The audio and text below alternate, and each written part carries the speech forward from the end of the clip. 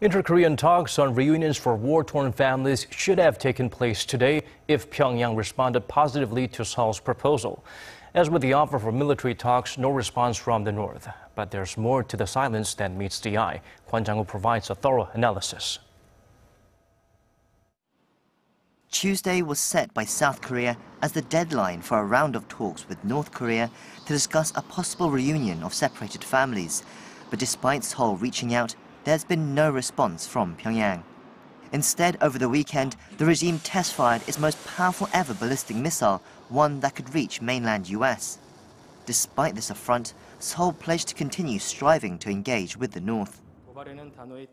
We will respond strongly to North Korea's provocation, but there's no change to our dual-track policy of sanctions and dialogue.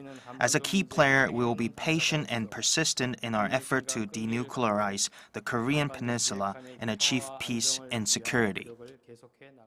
There was some suggestion that North Korea's silence and missile test was a rejection of South Korean President Moon Jae-in's offer to hold talks.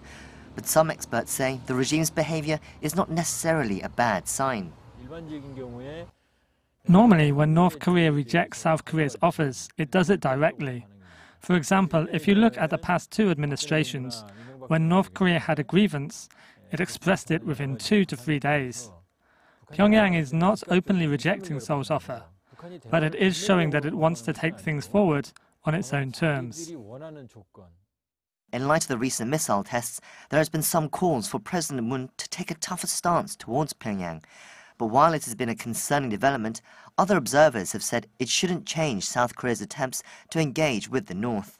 An ICBM is a long-range ballistic missile, therefore is aimed at pressuring the US rather than South Korea. The launch was about sending a message to Washington, rather than a rejection of Seoul's offer for talks. The disappointment in the lack of progress between the two Koreas will be most keenly felt by the 65,000 registered South Koreans who are waiting to take part in reunions of families separated by the Korean War 64 years ago. Already, more than half the total number of registered war-torn family members have passed away over the years, and time is running out for those surviving. Kwon Jang-ho, Arirang News.